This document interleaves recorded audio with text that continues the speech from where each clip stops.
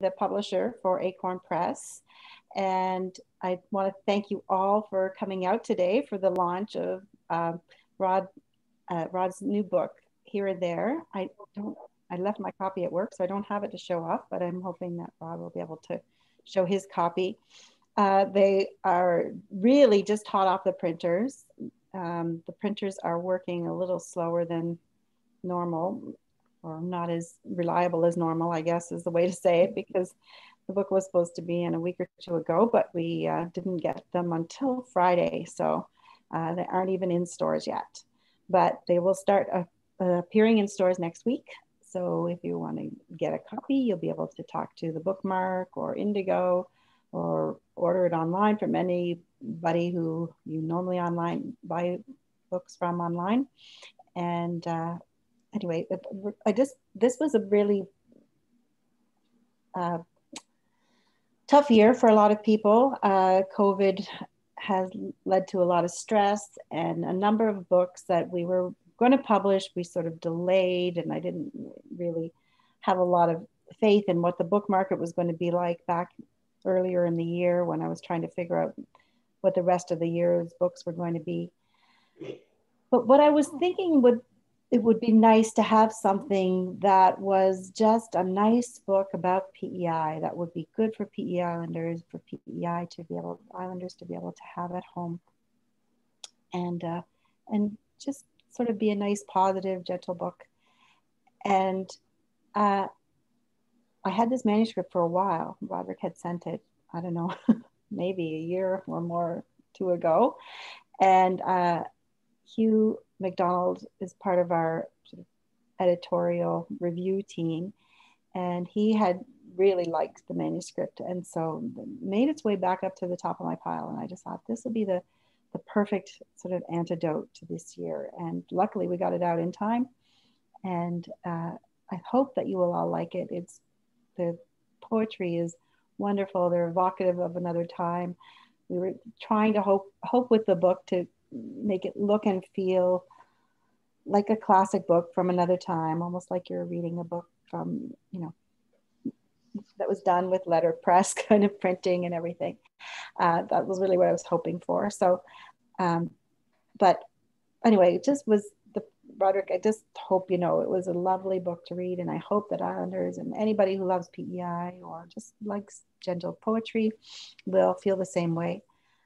But this is just a little aside. My mom is not a big poetry reader, and she got the book yesterday because she had to get it ready to be picked up by Roderick. But she said, I really liked these poems. And to me, that was exactly what I was going for. I wanted to speak to anybody. The poems could be accessible, and anyone, whether you think you're a poetry reader or not. And I think Hugh feels the same way about this, but he'll get into that too. But anyway, that was just the perfect sort of launch pad for me, because it was, yes, that's exactly what I was hoping would happen, and hope all of you will get a chance to have the same feeling. So I'm going to turn it over to Hugh now. Hugh did the editing for the book, and he is much closer to Rod, and I think he'll be able to, dive a little deeper into the topic with you. So, but I'll jump in maybe sometimes too. So, Hugh, would you like to take over? Okay. Can you hear me, Rod? I can hear you, Hugh. Oh, that's good. That's all we need right now. Do you know what? Every time I read through some, and I've done it several times with just, some of our manuscript stuff. Every time I read it, I just discover something more that I find really interesting. And certain things show through like crazy. And I think the big thing is, well, your love for people and the community you live in and everything around you, all nature. Mm-hmm. And your understanding of communities and how they work. Honestly, one of your poems is called Sanctum Sanctorum, mm-hmm. which means Holy of Holies. You got a bit of Latin in there. Yeah, and I had to. it involves a walk to the beach, to the shore, and it deals with the walk and what's sort of around you, and everything you talk about, from the old gentleman who fishes sitting on the edge of the wharf with the line in the water for years, apparently, and when he dies in his spot, they find out there's no hook on his line. Oh, that was a spoiler, Hugh. Well, that's okay. They're going to want to read that one 3 or 4 times because it's really quite beautiful. Thank you. Anyway, so, and then that was that guy. And then there was this person who you just totally exemplified what it's like to live in a sort of a moderately small community and meet somebody on the street. Mm-hmm. And all of a sudden something happens and they disappear and you wish you'd never gotten around to sort of introducing yourself and speaking to them. But that happens to all of us who live in small communities. That experience of meeting someone on a fairly regular basis or seeing someone in a particular place when we're driving by. Mm-hmm. But they become important to us, even if we've never spoken to them. I try to capture the small moments, Hugh. I think I try to focus on them. And that's what you did. That's what you did. A truck and an Amish buggy move, right? They meet in their headlines in the Charlottetown Guardian. Headlines, absolutely. So that's the first time your community was in the headlines for a little while. Mm-hmm. But it doesn't mean your community isn't much more important than that one headline. Carol, she was the passerby. All I know is her name. Mm-hmm. That's all you need to know to understand what you're saying. And that's how that's how you talk about all of this. It's all done sort of matter-of-factly, and it's filled with little, skirts sort of blowing in the wind and little things that you notice about someone you care about, or someone that you love, or maybe even someone you're married to. I don't know. I'm not even sure who these people are. But I really, really like this book, and I think it's going to be popular, and I think it's going to do really well. And that's a rare thing for poetry books. So what else was I going to talk to you about? Oh yeah, how many times do we look and go down to the cold room or wherever we store our jams and our pickles, and you look up and you see a jar of pickles, and it brings back the memory of the day you picked the blueberries. And maybe you didn't even pick them, you were watching. I got a couple. No, fair play. I got a couple. You got a couple and you ate them, and then you watched the other person pick them and you just admired her skill at picking it. But you could still see the affection there for the place and the people. And that's probably the key to so many of these things. You give lovely pictures of community activities like lobster fishing and all sorts of things that the natural, how much of the natural world is open to you. Even things like, the things those pangs that we all have in our hearts. I'm supposed to be asking you questions, but I'm just gabbing. So pardon me and tell me to shut up. And anyway, I sometimes suffer pangs when I have to kill a mosquito or something. Mm-hmm. And you went way bigger than a mosquito. You murdered a mouse. And we all know the feeling when you've got an invader in the house and you have to do something about it. And probably you like me, like I get appointed as the executioner of invaders in the house. That seems to me, but the feeling is there, and that everything that is here, from the roses to the mice to the lobster fishery, oh my, and your use of language is just astonishing. You do such a beautiful job. A lot of poets now aren't used to working in rhyme, but you do it so easily, or at least appears easy, and it flows. Hugh, I love rhymed poetry myself as a reader and a listener, and I'm writing what I enjoy reading. Yeah. Oh, that's good. That's what you should do. Anyway, I probably have talked long enough. So do you have anything you wanted to ask me? Good heavens, you put me on the spot now. Yeah. Do you enjoy the process of editing? Yes, very much so. Yeah, I did. Yeah. And we didn't have to spend a lot. We didn't have to spend a lot of time because it was all very good to start with. It wasn't too onerous. No, not at all. It was fun. Do you have a favorite poem you'd like to hear? Oh, yeah. Wait a second. Let me see now.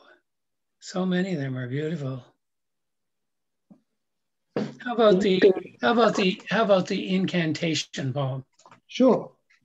It's like sort of the blessing. I call that your prayer, your blessings. The blessings from a contented soul. So that's right. Let me have a look at the. So we can end. You and I will end this part of it with that poem. So that'll be perfect. As soon as I find it. I hear someone shouting from the other room. She may have the range down.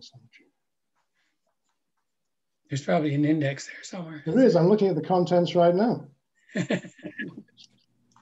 Here it is. Here it is on page 32. Okay. And this one, page 32. I was inspired by this. I was out walking, and I've been looking at a production of Macbeth as well, and the two things will come together. Okay. Because there's a scene in Macbeth early on when the witches are around the cauldron, getting the brew going, and they're double boil and exactly chanting all this foulness. Yes. So I said, you know what? Here's the antidote. So here we go. Incantation. Breath of air, a summer breeze, scent of blossom in the trees. Smile of stranger, laugh of child, whitecaps on the ocean wild. Hand of friendship, touch of care, worn and favored easy chair. Crystal mornings, sunny dawn, dewdrops shining on the lawn. Gentle kisses, lovers smile, sandy beaches of the isle, busy kitchens, voices loud, peaceful walks far from the crowd. Evening rain, thunder roll, July mare with newborn foal. Blessings dance beneath the skies, light the fire behind your eyes. So thanks for requesting that, Hugh. That was beautiful. Oh, thank you. Yeah. Okay, good luck with your next book. Thanks very much. Okay. I'm going to ask maybe, I think I'll ask a few questions too. This was, like I said, it was with me for a while, but how long did it take you to write all of these poems? Like when? A long time, because I'm not that organized. So I'll have a germ of an idea and sit on it for a week or two. Then I'll actually get active and work, and pages of crossings out and crumpled sheets later, I may have a draft. So it's a long process, Terry Lee. Yeah. And it's not something I work at like a job. I should, I don't. But I really enjoy the process. And when I'm into it, I'm into it, and I'll work hard for a while. So it takes me a while to accumulate things. Yeah, there's quite a few of them. And I thought, although Hugh says it seems like, you do it easily, it always is a lot harder than people imagine, so how long would it have taken you to write each of those poems? I mean, just have an idea of that, like. Yeah, I mean, I don't know, a week more. I mean, for instance, let's just think of a poem that has as its subject the image of a crow. Well, I researched crows. So I know way more about crows than I ever need to know, or that I know for that poem. So there's that part of it. And then there's putting the thing together, changing the ideas, getting the meter right. So that it's a process. And I enjoy the process. It's also a learning process. Learning as you write, yes, on each topic. And there's a real knack to that, you know, to be able to take this topic that's sort of quite a big topic, like for example, crows or whatever it is, and just sort of like do all that research around it and then put it into this small little poem. Yeah, you have to distill things. You have to get to the essence of the feeling you're trying to impart, and the essence of the imagery you're using to get there as well. So it's a distillation process. And it's a real art, you know. I mean, I think to make it look easy, but it's not, you know. I mean, well, I'm glad it looks easy. when Hugh was saying that, and Hugh knows it too, but you know, it's a lot of work to sort of take these big topics and you know, make it so evocative and just using the right word at the right time. Which was your favorite one? Oh, good heavens. That's very hard because there's such a variety. And there's a variety because I love a variety of poems myself. I like variety in life, whether it's food, drink, activities, whatever. So there's such a variety. It's hard to compare a sonnet with a more free form or a triolet or a villanelle. They're all so different. However, to answer your question, I'm rather partial to the opening poem in the book, The River, because I look out of my window every day and I see that. I'm getting a thumbs up there from Bob. That's great. Thanks, Bob. And so I really enjoy that. I mean, this morning we walked by the river before the rain began on this dreary December morning. So that's probably one of my favorites. How did you decide which ones? I mean, you must have a whole pile more. Yes, I do. How do I decide what goes into the collection? Shuffle them up and deal them out. No, I put the collection together quite carefully. The order of the poems is deliberate and thoughtfully done, and they just seem to fit together. So it's not scientific, but it feels right. Yeah, and there were some that you had in there originally that you and Hugh decided to mix it up and take it out. There was one I took out and put another one in. Again, it seemed to have the right feel for this collection. I remembered it from the first submission, and then it wasn't. I was like, okay. Yeah, that's right. Yeah, that'll be in the next one. Actually, the one that didn't make it to this collection was St. Patrick's Day. And I already had it envisioned how it would look on the page and everything. You're going to be breaking Irish hearts. I know. You know, maybe we'll do a holiday collection. Yes. And that'll feature prominently. That'll be great. Yeah, but Wisdom of the Wood came in place of that, and I like the way it came off the bench. It did a good job, so I'm happy with that change. And you seem to get a lot of inspiration just from the nature around you. Yeah, oh, for sure. Is that, you know, you spend a lot of time in nature? Is that more so than maybe somebody else? Or Hugh mentioned. I don't know. I've always enjoyed the outdoors, Terry Lee. Not only do I enjoy the outdoors, I also enjoy other poets who have been similarly inspired. Someone I've been reading lately is Felix Dennis, English poet who died about 10 years ago, maybe not quite, but a lot of his stuff, not all of his stuff, but a lot of his stuff resonates with me because he bases it with images from the natural world. So yeah, I enjoy nature. We're out every day. I pictured you being out all the time when I was reading them. I was like, you must spend a lot of time outside. And yeah. When in doubt, go out. And it's not something that's, you know, there was a time, I think there was a lot of poetry, you know, set in nature, but you don't see it. I don't see it as much. I don't get that many submissions. But it is, you know, I think now more than ever, because of what's happening, you know, with COVID and everything, that it's a time to sort of appreciate, stop, take a moment, appreciate what's around us. And I hope so. So I don't think I have any more questions. Maybe we should, did you want to do a little poetry reading now and then open it up for other people? Sure, let's do that. Yeah. Let's do that. I hadn't done any ahead of time. I hadn't picked any out just in case there were requests coming through. But you know what, let's, since it's a dreary November day here, let's, it's a November day in December. I was going to say, I think it's December now. It's warm enough for November. Okay, let's go to the beach. And Hugh mentioned this title, Holy of Holies, Sanctum Sanctorum.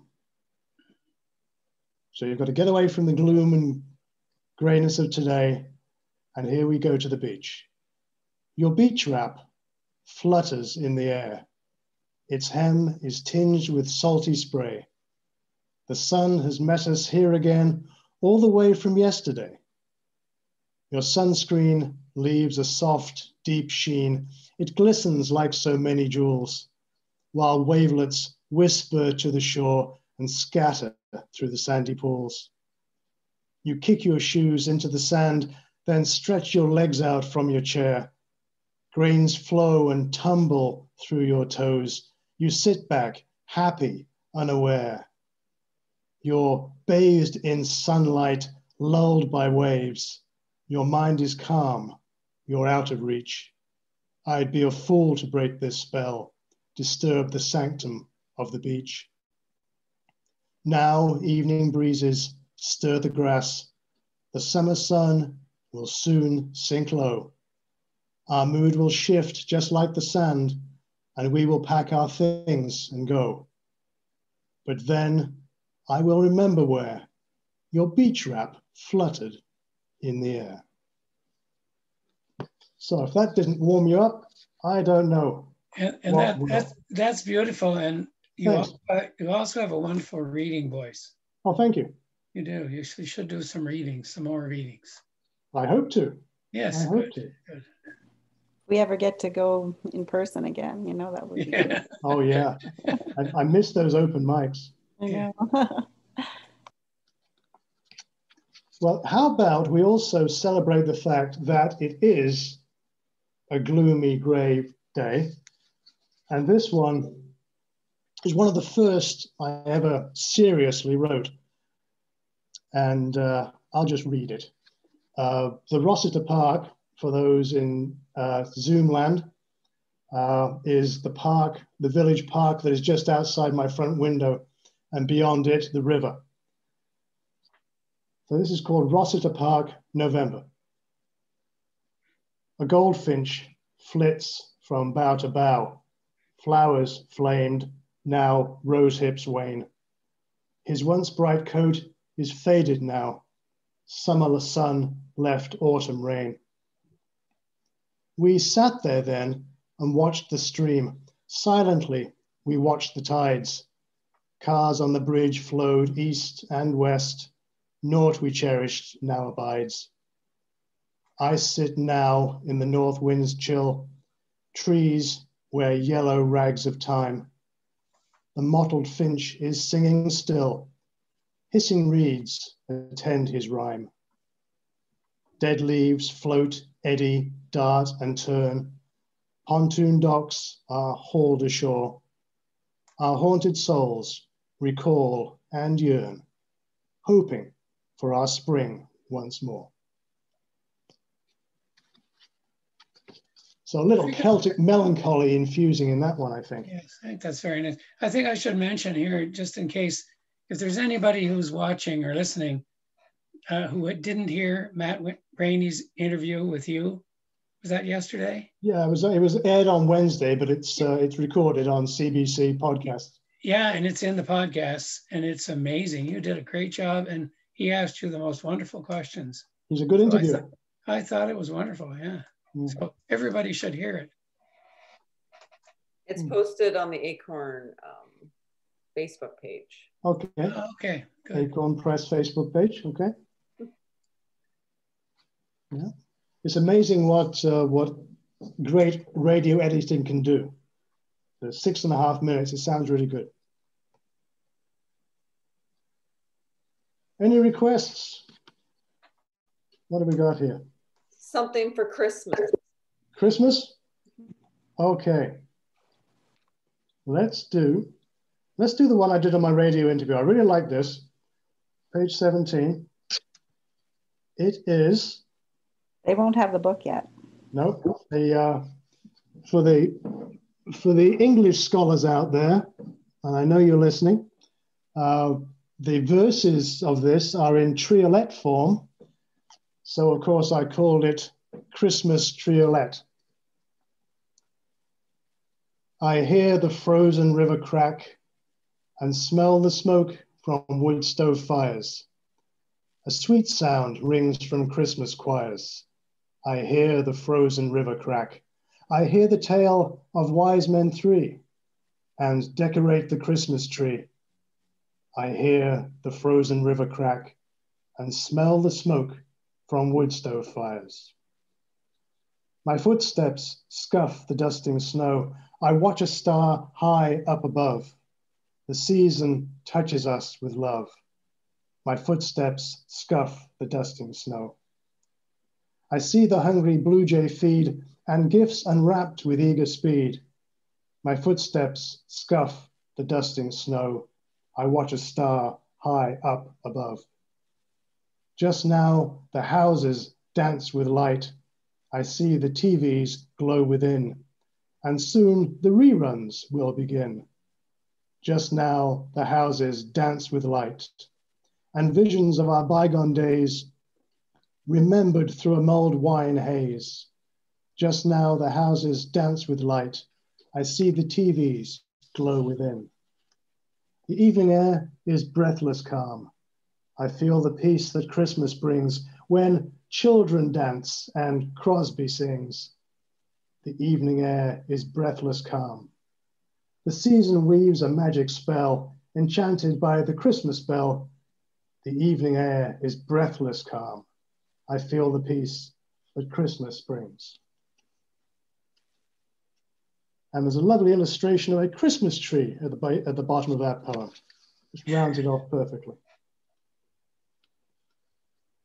We have a request from Bob for Okay. the river. For the river, coming up. Coming up. The show opener. Here we go, Bob the River. What awaits past the river bend? What do we find today, my friend? Water pebbled by the western breeze. A blue jay shrieks in the poplar trees. The brook trout lies in the cool, dark deep. The eagle glides on her broad wing sweep. A fisherman crouches on a rusty stool. A kingfisher's plunge, a concentric jewel. The child in the kayak has laughing eyes. Cirrus clouds paint the vaulted skies. Banks rise high with forest green. Black ducks dabble, bob, and preen. The paddles drip, the rushes sway. Last rays of sunlight fade away. Home awaits past the river bend. Guide the craft with me, my friend. As we float on the stream of sleep, the night wind stirs the leaves to quiver.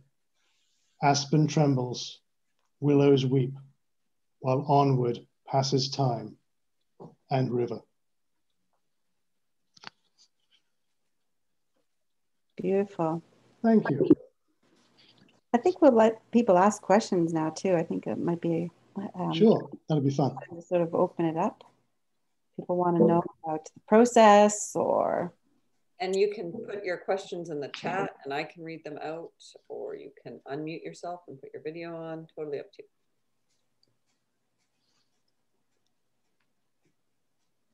Hi, Hi, Rob. Sandy. Yeah, not so much, just to give everybody a little bit of a background. I've known Rod for a long time through my brother, who is a good friend of Rod's. And I always knew that you were a deep person, and I had not heard any of your poems. This is the very first time I've heard you read your poetry. And my brother's actually getting your book for me for Christmas too. But I have some, you know, I dabble in poetry myself, but Rod, I can't, like, the poems that you have just read, the imagery that's in that and the depth that's in that. Like I have the cracking of the ice. I'm thinking of that, the hissing of the reeds, like all these things that are just like very, like when you're talking about your variety, it's all coming out in an individualistic poem. Like right from the, you know, from the ocean, and you're bringing so many elements like time, death, nature, the fact that you don't, like the stillness of you not wanting that memory of the floating bath, on the beach, the wrap. Like I can just, I can just see that in the air. Well, thank you. And you're just like, okay, I don't want to not remember this, right? I just want to be able to do that, and to bring that in, like you're very, very gifted. Like it's, well, thank you. It's extremely the imagery. Like I can have it. Each one I can do. I can see the river. I love the first one that you read about the fire in the eyes. Like in the way that you're ending, it's just like it just brings it all. It's a real mastery, Rod. Like it's. Well, thank you. You're very kind, Sandra. You know, very, and I'm so glad that I was able to hear that, to hear this today. And yeah, really keep writing. And I know, yes. I know you will, but it's I can't wait to get the book for Christmas. Thank you. I just had to comment. Yeah. Thank you. Okay. Perhaps you could read Wisdom of the Wood. Sure. And there was a few things. Could you see the requests that were popping up on the screen the same way I could? Yeah, I can read those out first. Okay, so we'll do. If you can make a note of those, Genevieve, I'll get to them. Yeah, yeah. And Hugh wants Wisdom of the Wood there. Sure. There we go. 24. Yes, I really like this one as well. Wisdom of the Wood. A lot of wisdom in it. Yeah. Yeah. If we but ask, Hugh, if we but ask. Here we go. Wisdom of the Wood. If we ask, the trees will know and share the wisdom of the wood. If we ask how to stand the axe's blow, how roots dig deep and branches grow, how to live just as we should, if we ask. If we look, we might see questions answered in the glade. If we look, why saplings must grow free, why knowledge hangs upon a tree, why we need the sacred shade, if we look. If we listen, we may hear whispered comfort in the leaves, if we listen. Where dew hangs like a dropping tear, where the singing wind is ever near, where plays the tune that nature weaves, if we listen. Lovely. What are some of those requests, Genevieve? Yeah, so first, Vincent was wondering about the cover of your book, and if you have any yeah, Vincent. Hi, Vincent. The cover is a line drawing done by the designer, whose name is Matt Reed. So the cover illustration is a drawing done by Matt Reed, based on a photograph that I took of the St. Peter's Harbour Lighthouse. Can you hold it up so people can see it? Yes, of course. So there we are. That is the St. Peter's Harbour Lighthouse, which is on the Lighthouse Beach, down the Lighthouse Road, and it is just next door to Paradise, if you're ever looking for it. Karen was wondering is there a poem about the lighthouse, or? Absolutely. Yeah. Lighthouse. St. Peter's Harbour Lighthouse. Here it is, 42.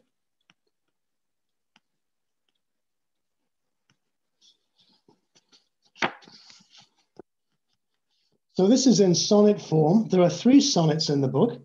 I really enjoy the musicality of the sonnet.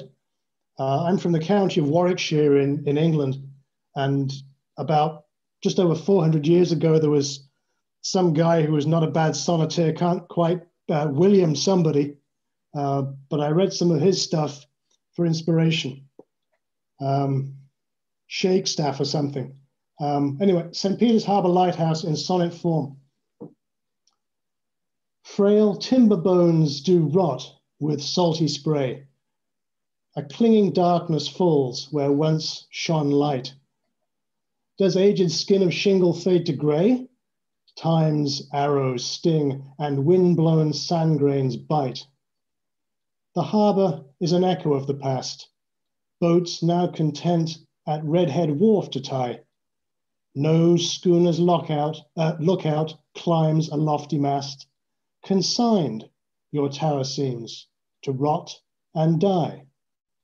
But Pharos beacon never did resound with laughing sounds so joyful and alive. Folks seeking sun and solace now abound as down the rutted lane the people drive. St. Peter's Harbour light endure and stand where mermaids lie on beach towels in the sand. So there, the lighthouse, now resurrected by the St. Peter's Harbour Lighthouse Society. New coat of paint, beautiful job.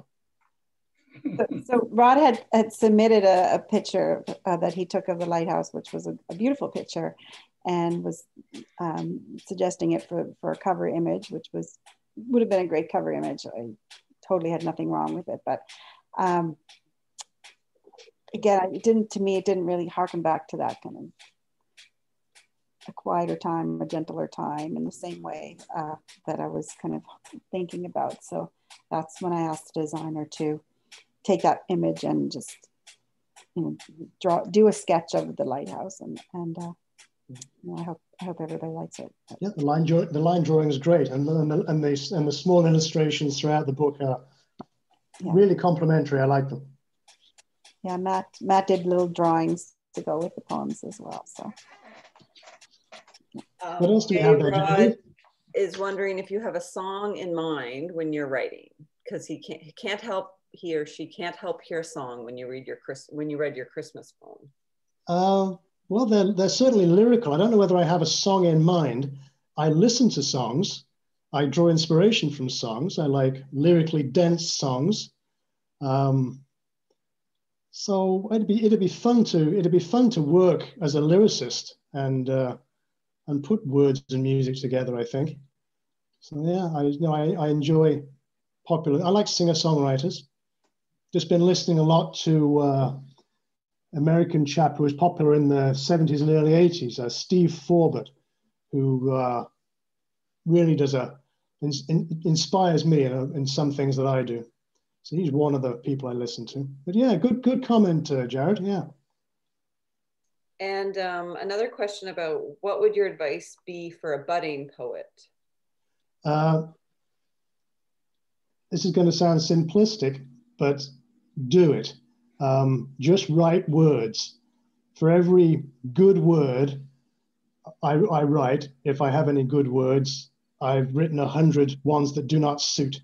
So just put it down and then edit. Just edit like crazy. But just write. Don't be frightened. When I started writing seriously about 5 years ago, I entered a contest, the poetry contest on Prince Edward Island. I was fortunate enough to get second place in it, or first runner-up, as we could say. And that's something else I think as well. If there are contests, enter them. If there are open mics, go to them and perform. It helps refine the skills of writing and reading.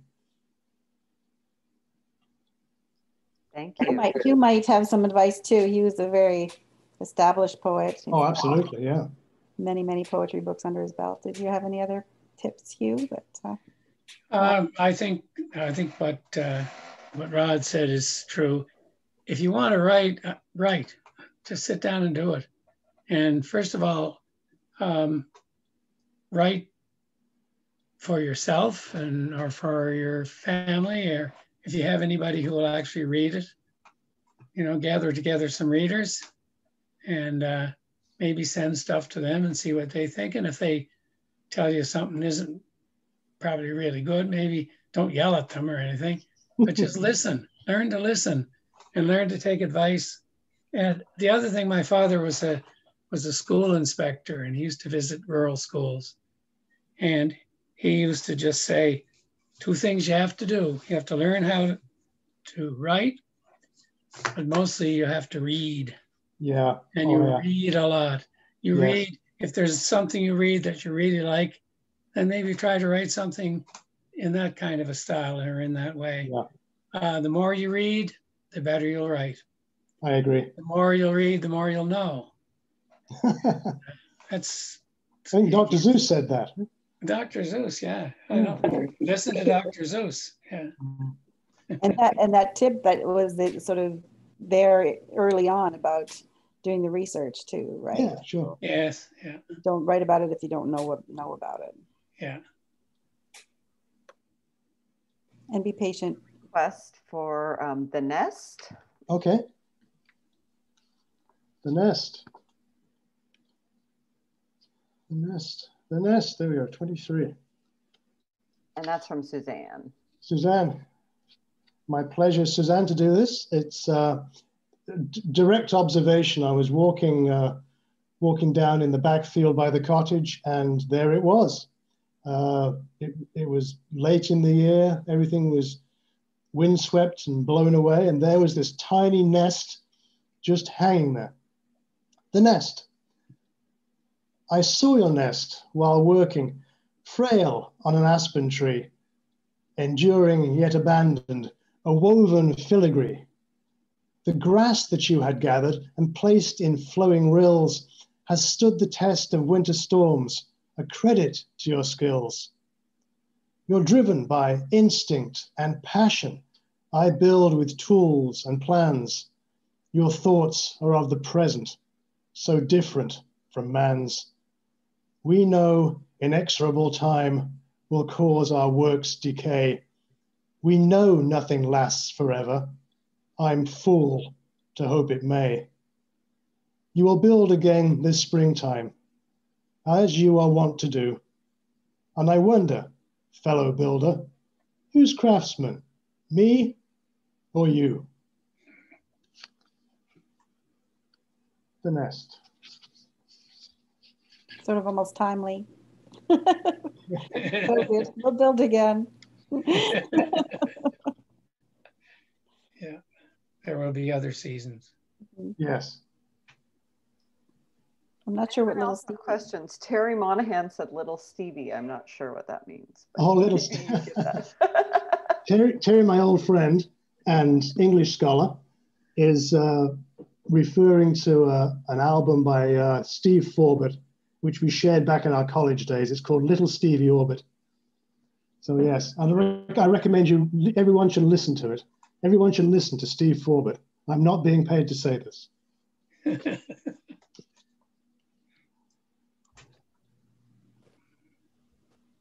Any other questions out there or comments from our audience? People can feel free to, just turn off their mics and speak up if there's anything they want to say. Or... Oh yeah, hi, it's Bob here in New Forest in the UK. Hey Bob. Hi, I really think it's a great ambition, really well fulfilled, Rod. It's a great collection. Thanks, man. As you know, I like the river because that's one of the things we did when I first came to see you, is to canoe up the river until we got to the beaver dam. That's right, my old canoeing friend there, yeah, the bowman. Yeah. 1999. So a little while ago, but that's not as long. I've known Rod about 45 years, something like that. Oh yes, good heavens. 71. Yeah, well, more than that. Blimey, crikey, I'm older than I thought I was. Yeah, how did that happen? I don't know. It's weird, isn't it? But he always was a philosopher in his teenage years. Weren't we all? many hours spent having a few beers in the Half Moon, which was a pub in Rugby, and then we go back to Rod's place and listen to Bob Dylan and World War III blues. So there's some of the inspiration buried deep in the background, I think. Yeah, I think you're right. I mean, Rod's got great lines. I always remember he said that life was like a pint of Ruddles, which was a beer That's a real ale beer brewed in the Midlands, because it was dark and mysterious with cruddy bits that floated below the surface. I never forgot that. Well remembered. Oh dear. Yes. Yeah. We only got in the half moon because we were sort of not old enough to drink at that stage. But That never stopped us. Yeah, that's right. And the publican Merv was good enough to let us do it because he knew we'd keep ourselves to ourselves round the corner out of view. Yeah, we used to sit close to the door in case we were kicked out. It was less far to go. Right. Yeah, great days. Great days. It was. Nice to see the squirrel still there. I was in Rugby on Sunday and the squirrel is still there. That's one of the smallest pubs in town where if 3 of you are in there, that was it. It was full. Yeah, you know what? When this pandemonium is over, we'll have to get back and get in one of those establishments. Absolutely. There are fewer and fewer left these days. They're all going, sadly. Yeah, alas. It's good to hear your voice. Yeah, you too. It's been a while. It has. But what makes Rod so sort of special, really, is that a few years back when the London bombs went off, I was working in London and he knew that. And he actually rang up to see if I was okay. And that's really sort of the special moments, you know. Yeah, we gotta look after each other. Were in the days where it's really expensive to make those calls too, right? Yeah. Oh, yeah, no Tinternet then. Exactly. Hello, Rod. Hey, Brian, how's it going? Good. Question I have, you know, you and I been around for a while, competing in bike races and being part of the relays and getting into those moments where there's a lot of stress and, you know, we're racing very competitive. Yeah. Have you ever thought about making poems, especially when you're my nemesis and we're racing and trying to outduel each other, and what was going through your mind during those? Actually, Brian, I've started a poem about you trying to beat me. It's called Rearview Mirror. Oh, okay. I knew that would interest you. Yeah, but I just thought that, you know, I know there's lots of guys participating in race. And yeah, you know what though?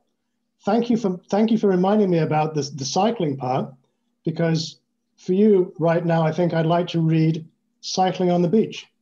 How about that? Okay. I do that, bud? Okay. Cycling on the Beach. Here somewhere. Here it is, Cycling on the Beach. So I own a fat bike, which for the non-cycling people is a bike with really big tires, and it hardly leaves a mark in nature. I love cycling on the beach. Cycling on the Beach, 56. Cycling on the beach. I'm cycling on the beach, out of reach, alone, no phone, unplanned, on the sand, breathing air without care. Tires hiss, nothing amiss, where I find bliss. Barely a sound but the sea whispering, merely a thought that I'm following. Cloudlets above, tracks beneath. Nothing to show, nothing worth knowing. Nowhere to go, that's where I'm going. Pedals spin, I grin. Diamond sea and me, we're free. Yeah, cycling on the beach. Good. Great place to be. Good one. Good one, Rod. Thanks, man. There was another question in the comments. Would you happen to have a poem inspired by the love of fly fishing? Alan is asking. I don't. I should. I don't. I have my fishing, kind of a fishing poem I'll share, which is called Bill, which is kind of a bit of a ballady thing, which is a nice change of pace. But I do love fly fishing. I love all kinds of fishing. Fly fishing is very enjoyable. So Bill 33. So this is about a fella who may or may not exist or have existed? Bill. By the river, every morning, sitting on the mossy bank, Bill fished, motionless and quiet, breathing air, musty and dank. On the laneway, every noontime, trudging homeward without care, with fishing rod and empty bucket, jacket, stain, and thin with wear. Villagers would call out to him, "Hey, Bill, what'd you catch today?" He just smiled and replied slowly, "Every last one got away." Yet he sat there every morning, grey eyes fixed as if entranced, while his line lay in the water. Nature all around him danced. Brook trout flashed in dappled shadows, poplar branches cracked the sky, squirrels scampered through the bushes, eagles looked down from on high. Bright marigolds, shining yellow, matched the goldfinch with their show, while across the woods and marshes rang the hoarse cry of the crow. Skeins of geese with raucous honking, silent, deadly osprey dive. Bullfrogs with their basso chatter brought the swampy fields alive. Though he knew no wife nor children, though he called no man his friend, Bill felt all creation near him. Peace upon him did descend. By the river, one spring morning, dead beside the mossy brook, when they reeled his line in for him, they found that it bore no hook. That's Bill.